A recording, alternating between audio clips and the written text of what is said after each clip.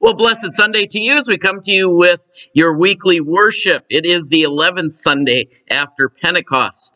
And just a reminder that if you choose to join us in person, we do have the option of staying in your car, listening to the service as you drive in the vicinity of our churches, 8:30 at Central, 10:30 at East. And this week, we're going to be hearing one of Jesus's healing stories.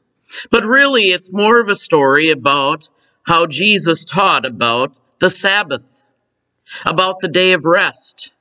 What is the purpose of the day of rest? Is it to rest from doing good, or is it to free us to do good?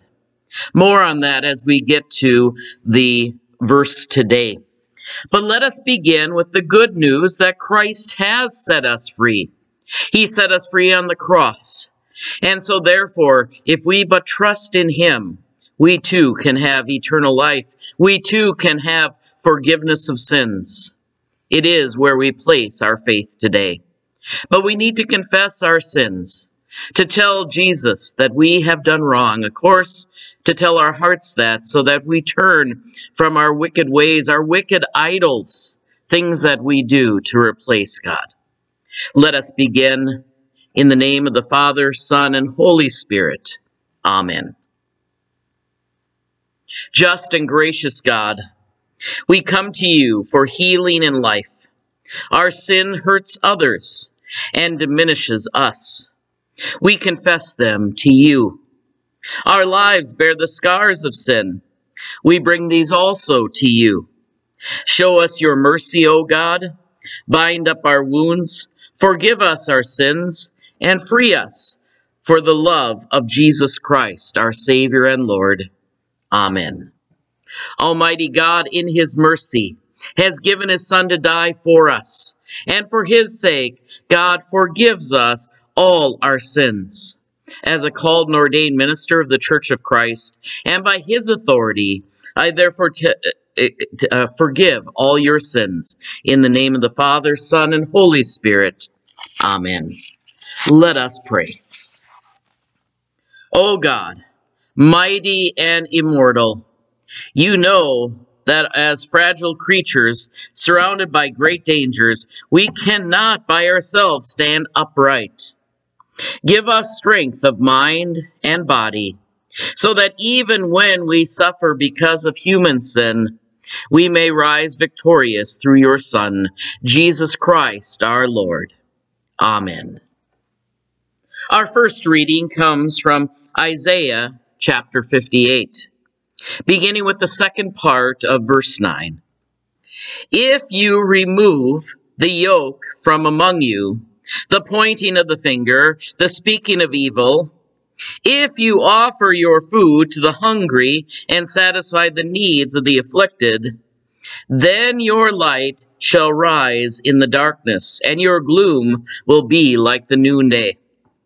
The Lord will guide you continually and satisfy your needs in parched places. Make your bones strong, and you shall be like a watered garden, like a spring of water, whose waters never fail. Your ancient ruins shall be rebuilt.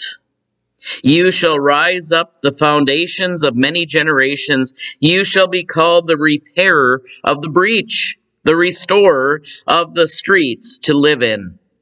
If you refrain from trampling the Sabbath, from pursuing your own interests on my holy day, if you call the Sabbath a delight and a holy day of the Lord honorable, if you honor it not by going your own ways, serving your own interests, or pursuing your own affairs, then you shall take delight in the Lord, and I will make you ride upon the heights of the earth. I will feed you with the heritage of your ancestor Jacob, for the mouth of the Lord has spoken. Our second reading comes from Hebrews chapter 12, beginning with verse 18. The writer writes, "You have not come to something that can be touched, a blazing fire, and darkness, and gloom, and a tempest, and the sound of a trumpet, and a voice whose words made the hearers beg not another word be spoken to them.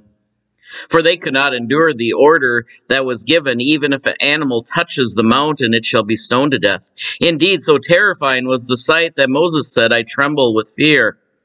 But you have come to Mount Zion, to the city of the living God, the heavenly Jerusalem, to the innumerable angels in festal gathering, to the assembly of the firstborn who are enrolled in heaven, to God, the judge of all, and to the spirits of the righteous made perfect, and to Jesus, the mediator of a new covenant, and to the sprinkled blood that speaks better than the words of the blood of Abel.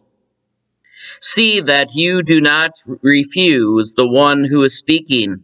For if they did not escape when they refused the one who warned them on earth, how much less will we escape if we reject the one who warns from heaven? At that time his voice shook the earth, but now, as he promised, yet once more I will shake not only the earth, but also the heaven.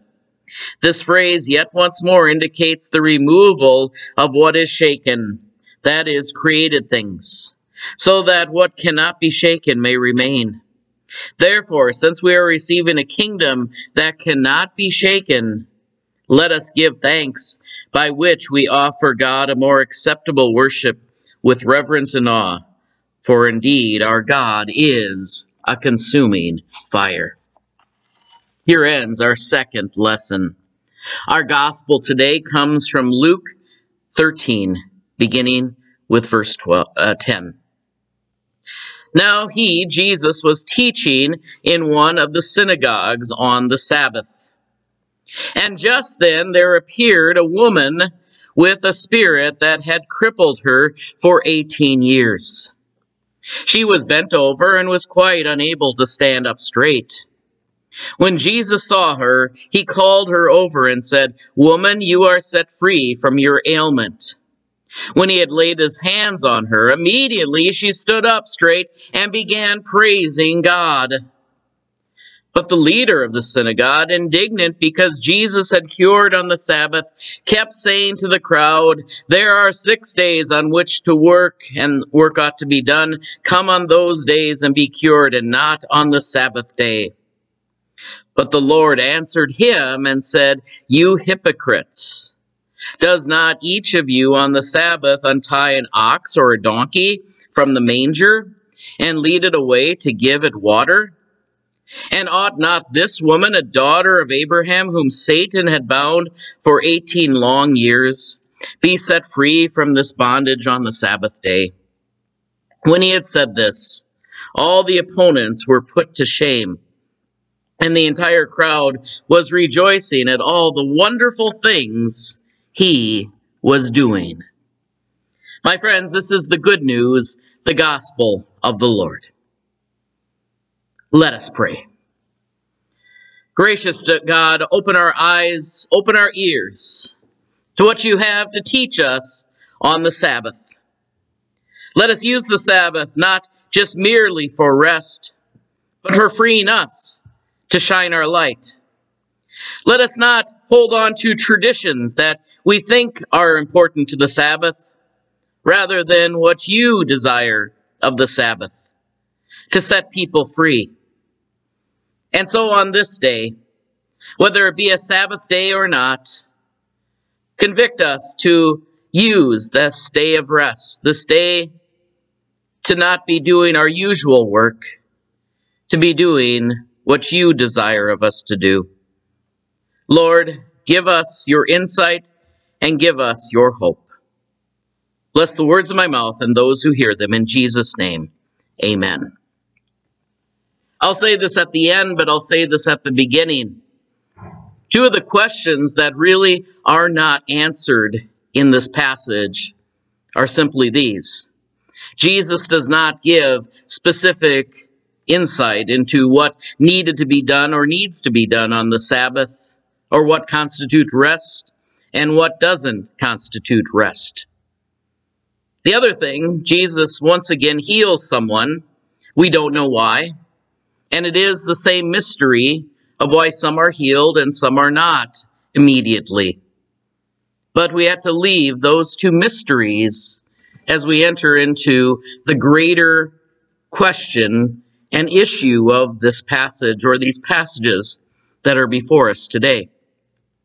And that issue is, what is Sabbath? What is rest?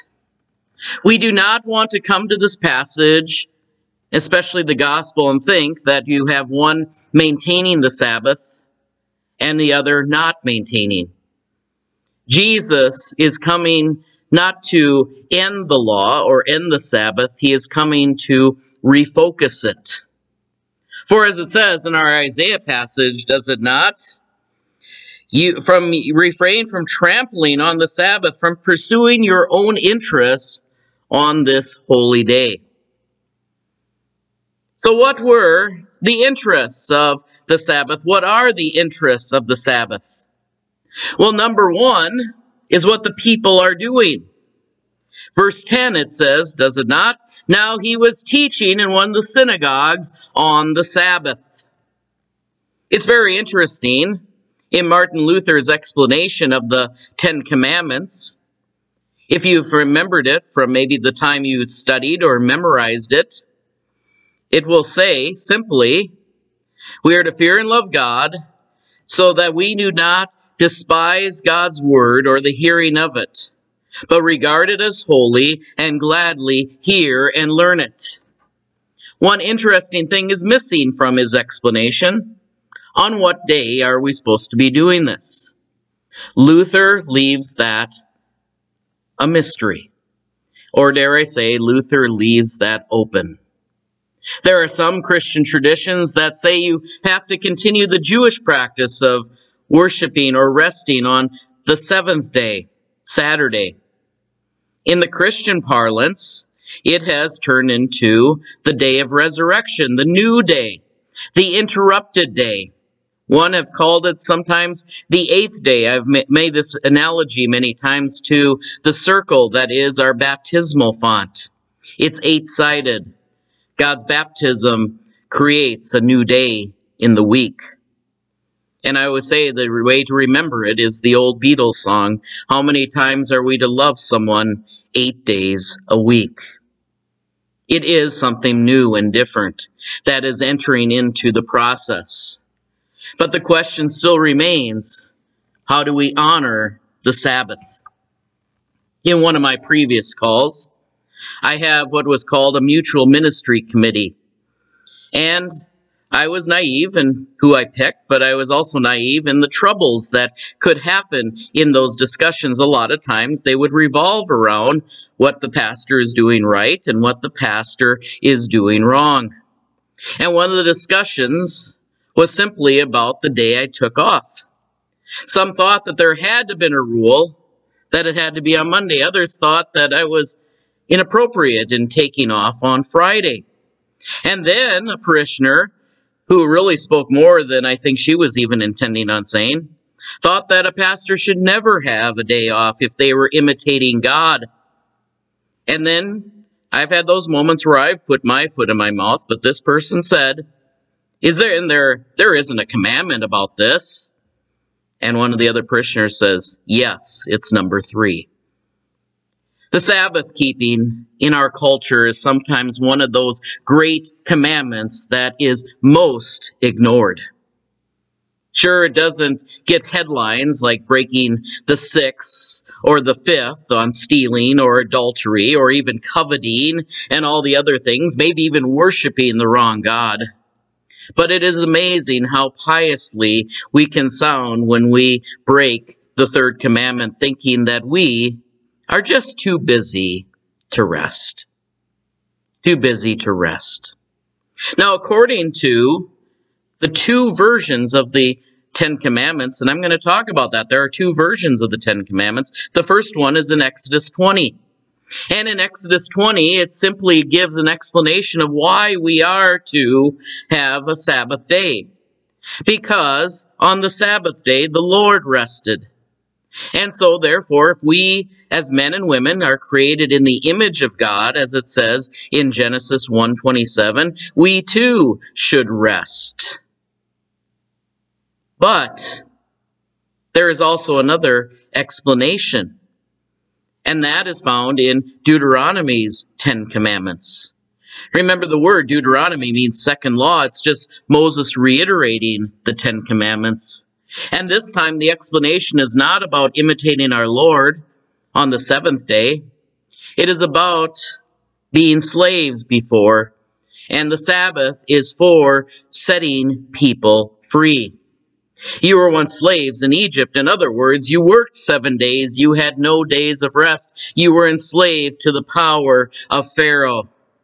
But now, to show that you are created in the image of God, you not only should rest on the Sabbath day, but you should free others to rest. Because it specifically says, if you have the foreigner or others who do not practice your law, you compel them to rest also on this day. And so what we have here in this passage in Luke 13 is a debate about what is the Sabbath day and how do we keep it holy. And so you have a woman here. There appeared a woman who had the spirit that had crippled her for 18 years. It's viewed as a possession. Jesus had compelled many demons to come out. Of course, he was accused of having the wrong type of spirit, the wrong type of power that came from Beelzebul. But she was bent over with this. It manifested in physical characteristics. And she was quite unable to stand straight up. In the original Greek, it says she was not able to live to the fullest or stand up to the fullest. She was bent over and quite unable to stand up straight. When Jesus saw her, he called over to her and said, "Woman, you are set free from your ailment." Now, in most cases, Jesus being the Word, that would be enough. But she is not healed until Jesus, breaking another Sabbath, keeping yourself from unclean things, a person or one who has been possessed, someone who has an ailment would be considered unclean. Jesus is not afraid to not only speak her word of healing, but touch her, either making himself unclean or making her clean. And that's the question. Is the Spirit in him more powerful than hers, or is hers more powerful than his? He doesn't just simply say the word. One could even say in our culture, where it's so easy to text or so easy to say thoughts and prayers. But the question is, are we going to go out and do the things that we believe? And Jesus doesn't just say, "You are healed." He goes over to her, touches her, and immediately she stands up straight, praising God. See, he interpreted the Sabbath as a time to set people free. Why? Because they are listening to the Word of God, if not receiving the Word of God.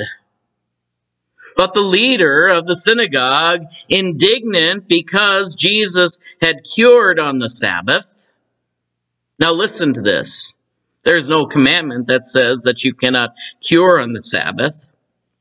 Rabbis over centuries had finally realized that there are certain works that you do or cannot do on the Sabbath. If you ever talk to one of our Jewish friends, especially if they come from a more conservative branch of Judaism, there are amazing things that you are not allowed to do on the Sabbath. Everything from simply even turning on a light, or when my confirmation students went to a synagogue, they were not allowed to write a sermon note, because writing was considered something that you just don't do on the Sabbath. And that has always been the question. Is it simply to make sure that you're following all of these rules of rest? Or is it to set people free so that you show that you are not enslaved to a higher power, enslaved to a Pharaoh, or dare even an unclean spirit that has bent you over for 18 years? But the Pharisee, or the leader of the synagogue, continues, "There are 6 days on which to work ought to be done. Come on those days and be cured, and not on the Sabbath." We will have, and always have had, many excuses for what we can do, but dare I say sometimes we have excuses of what we can't do. I can't help that person. It's my day of rest. How many times I would often say that, even as a pastor. But then I realize this is not about the things I can't do. It is freeing me for the things I can do. Some people would say that we stay out of trouble because things just get too complicated. I like my quiet world. In fact, Luther said some people will not do some good things lest they get entangled in sin. And that's where Luther has his famous quote that sometimes gets taken out of context. If you are compelled to sin, then sin boldly on those days. But when we find an excuse to not do the right thing, that's where we probably are, in the words of Isaiah 58, trampling on the Sabbath. And the other thing that Jesus doesn't trample on is not the initial purpose of the Sabbath. He tramples on laws that prevent us from doing good on the Sabbath. For it says in our Hebrews passage that when God comes, all of the old things are going to pass away, not just the things on earth, the things in heaven. It is going to be a new restoration. And that's why the Lord, once again, uses the word that we heard last week. But the Lord answered him and said, "You hypocrites." We're not sure in the Greek if it is simply hypocrites or hypocrite, pointing to the religious leader. It could be pointing to all of us. "Do not each of you on the Sabbath untie an ox or a donkey from the manger and lead it away to give it water." See, this is an argument that was very common in Judaism. If not so, what about this? And it goes from the lesser to the greater. And that's where Hebrews was actually saying, the Lord once shook the earth, then he's going to shake the earth and the heaven. You care so much for an animal that you own, but here's a woman created in the image of God, and you are telling yourself because of your law you're not going to help her on this day in order to keep the rules of the Sabbath. This is not right. And so ought not this woman, a daughter of Abraham, whom Satan had bound for 18 years, be set free from bondage on the Sabbath day? And that's because Jesus is not just stuck in Exodus' explanation of the third commandment, a day of rest. It is a day to set people free, Deuteronomy 6. It's a time to move on to the real purpose of the Sabbath. Now, it is interesting, she is called a daughter of Abraham, and sometimes that was a euphemism for someone who didn't grow up Jewish. It is a euphemism for someone who was a convert, someone who discovered Judaism and wanted to be part of it. I was told by a very knowledgeable person that if you convert to Judaism, you get a Hebrew name of your choice, but forever you will be called a son and daughter of Abraham. That will be your second name. And so it is with this woman who Jesus didn't just speak the word, he brought her into the fellowship. She now is a daughter of Abraham, and she was received on the Sabbath day. When he had said this, all his opponents were put to shame. The entire crowd, not just disciples and those against him, but the crowd, where Jesus seems to be getting either supporters or critics, were rejoicing at the wonderful things that he was doing. Do people rejoice at the wonderful things the church does as we choose to follow and take up our cross and follow Jesus? Are we going to be people that shine our light as we read about in Isaiah 58? Are we going to be the people left over after the great shaking and fire of the Word of God found in Hebrews today? Or are we going to be people that are going to be as shallow as the words we speak and not our actions that we do? That is the real question with this passage. And that's where we come back to the very initial thing. It doesn't answer why some are healed and others are not. And it doesn't give us very specific things to tell us what we can and what we can't do if we are to be, quote-unquote, rule-abiding people on the Sabbath. But it does give us the vision and the option to see past these man-made synagogue rules and to worship a God who not only set us free on Good Friday, but sets others free. So that when we worship and come together and listen to God's word, we do it more than just hearing the word, but we do it also. My friends, we need to rest more than we usually do. We are busying ourselves like Martha on things that do not matter. But we also need to make sure that we are doing the things that God has called us to. Let us pray. Gracious God, Heavenly Father, we give you thanks today for the good news that you have freed us so that we can live our lives, our whole lives, every day of the week, as if it were a Sabbath day. Let us make sure that we focus on you in our life and in our actions. All these things we ask in Jesus' name, who taught us to pray so long ago. Our Father, who art in heaven, hallowed be thy name. Thy kingdom come, thy will be done on earth as it is in heaven. Give us this day our daily bread, and forgive us our trespasses, as we forgive those who trespass against us. And lead us not into temptation, but deliver us from evil. For thine is the kingdom, and the power, and the glory, forever and ever. Amen. Our psalm today is Psalm 103. It is a praise the Lord. Bless the Lord, O my soul, and all that is within me, bless God's holy name. Bless the Lord, O my soul, and forget not all his benefits, who forgives all your sins and heals all your diseases, who redeems your life from the grave and crowns you with steadfast love and mercy, who satisfies you with your desires and good things, so that your youth is renewed like an eagle's. O Lord, you provide for the vindication and justice of all who are oppressed. You made known your ways to Moses and your works to the children of Israel. Lord, you are full of compassion and mercy, slow to anger and abounding in steadfast love. And so now may the Lord bless you and keep you. May the Lord make his face shine upon you and be gracious unto you. May the Lord look upon you with favor and give you his peace. In the name of the Father, Son, and Holy Spirit. Amen.